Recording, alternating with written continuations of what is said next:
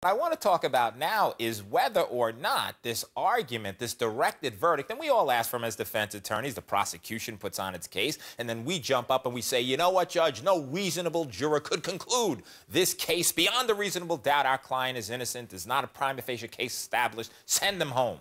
But judges oftentimes deny that. So to discuss this more with me and the effectiveness of Schwartz's argument, or the lack of effectiveness thereof, we have Dana Swickle, defense attorney extraordinaire. Dana, how are you? I'm wonderful, Joey. How are you? I'm good. So what did you think about the compelling argument, being a little sarcastic, by Schwartz in this case when the judge said, are we going to go there, Dana? Are we going to go there? What say you? Well, I mean, I couldn't even follow him from the beginning. I didn't even understand his correlation. I felt it had absolutely nothing to do with the case. I felt that there were so many other issues that he could have focused on. And he chose to do these two analogies to where he was trying to get the court to follow him. And the court even looked at him and said, really? Are we really going to go there? And I think that's been the problem with this entire case. Are we really going to go there?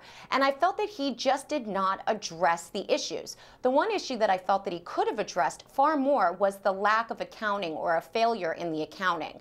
And he tried to attack the amount of money and tried to get a lower class felony. But obviously it didn't work. You know, Dana, I'm with you. I mean, focusing on hog roasts and spaghetti dinners and donuts, it seemed a little bit misplaced. So, I mean, ultimately, do you think there's any gravity to what he had to say at all? Was it just meritorious or not meritorious? Well, I think if he had focused more in on the actual statute, the amount of money that the state had to prove, if he would have gone far more into the legalities other than these correlations that he was talking about, I think there could have been some merit. I mean, the detective did indicate that there could have been an error in his accounting. I agree with you, Joey. Before we went into the directed verdict, you discussed all these issues that defense counsel Schwartz could have brought up with the detective regarding the doctors. Did he speak to another doctor? Did he get evaluations? Did he know what her mindset was at the time that he interviewed her and when he received statements from her? I think he should have gone more into the accounting with him. Who did the accounting? Why did he make a mistake? And then he could have raised an issue in his directed verdict more so towards the accounting. Ladies and gentlemen, you just heard from a very unimpressed criminal defense attorney, Dana Swickle. Don't go far. We need you. Okay, Dana? You got it, Joey. I'll be here. Thank you. So now we have, she's been nice enough to stick around for us out of Miami, criminal defense attorney Dana Swickle. You know, Dana, it seems pretty compelling to me, so I just want to get your thoughts, I guess, on number one, whether the prosecution has indeed established its case, and then I guess I'll follow that up with saying, what on earth would the defense have to do to meet their burden in insanity? What do you think, Dana?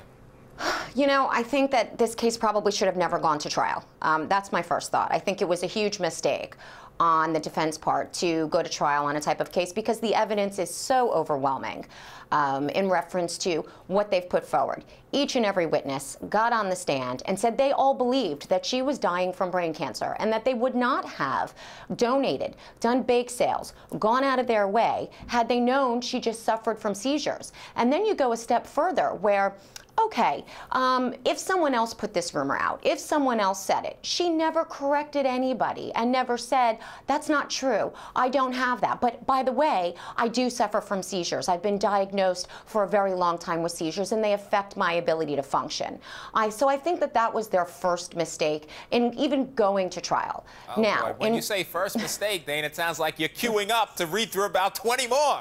You know, let me just comment on one thing. I couldn't agree with you more. You know, I just want to go back to this with you, Dana. You know, listen, a lot of people misperceive our job as defense attorneys. I view it as we have to protect our clients and mitigate the damage. And when you have a case here where the evidence is so compelling, you can hurt your client by moving forward to trial. So in the event that this was in Miami, Dana, and you were in fact a defense attorney, would you have tried to get a plea deal so that you didn't subject your client to this?